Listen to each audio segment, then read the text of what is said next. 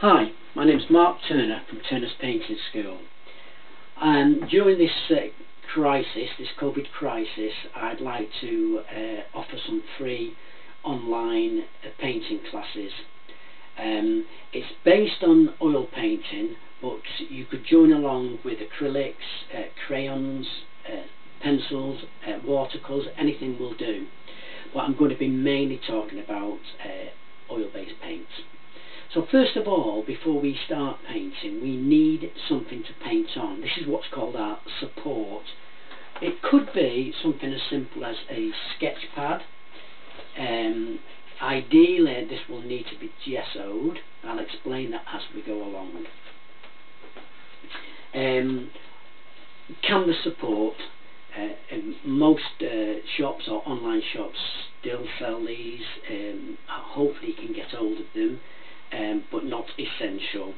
If you can get hold of a canvas support, they come with stretcher bars, and you normally get a pack of wooden keys that knock into the corners to tighten up the canvas. These normally come with a coat of gesso on them, so they're ideal. I also tend to put an extra couple of coats on. It gives me a better finish. MDF board.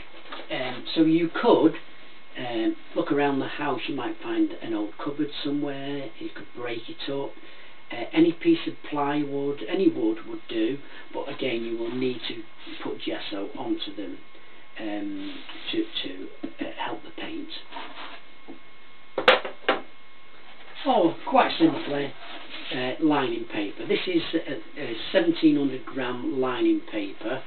The type of paper that you put behind wallpaper, and again it's been gessoed. This only a couple of coats at the moment, it needs at least another coat. So the gesso is important. It does many things. It gives the paint a tooth to grip onto, which is perfect. It also allows the paint to sink into that gesso, and it protects the support. Remember, the support is what we're painting on. It protects the support from elements in the paint that might attack it and start to rot it. Again, if you can't get hold of any gesso at this moment in time, let's just paint for fun. It doesn't really matter. I'm lucky enough, I've got some gesso. This is my gesso, and I paint it on with a large brush.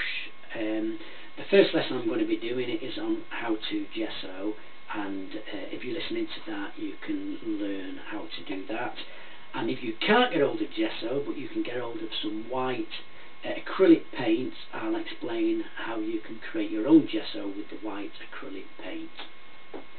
The other essential items we're going to need is some kitchen roll or lint-free cloth to wipe down and scrub back on the work. Other rolls of items like this may be handy if you've not got kitchen roll. You're going to need something to put your paint onto. I've got a palette. You might not be looking to have something like this. You can use an old plate or an old piece of board and just seal it with some varnish or some oil and let that dry. That will be perfect. You're going to need ideally 3 primary colours. Most importantly, primary colours are colours that you can't mix colours together to create. They are primary, that is their colour. Yellow, a must.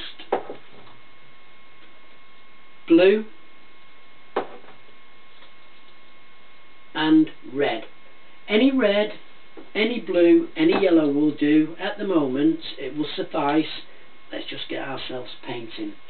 And if you've got a white, that would be perfect. You also need brushes to paint with.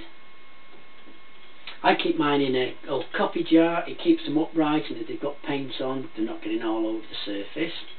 You're going to need a pencil to do your sketching, a small, medium and a large paintbrush. These are hog bristle, ideal for painting in oils, but if you've not got that, any brush will suffice for this moment in time.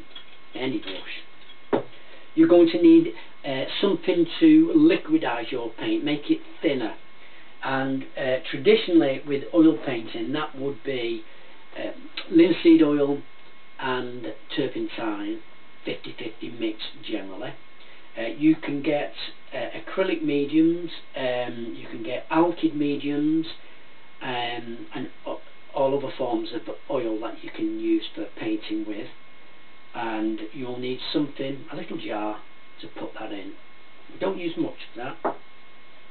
You're also going to need something to clean your brushes. If you're using acrylics, it would be water, or with oil paint I'm using turpentine. This is quite volatile, and so you must, I've got a tiny little room here, so I must have some ventilation going through. And that I will also put in a tin to clean my brushes, so you would probably have your water in here.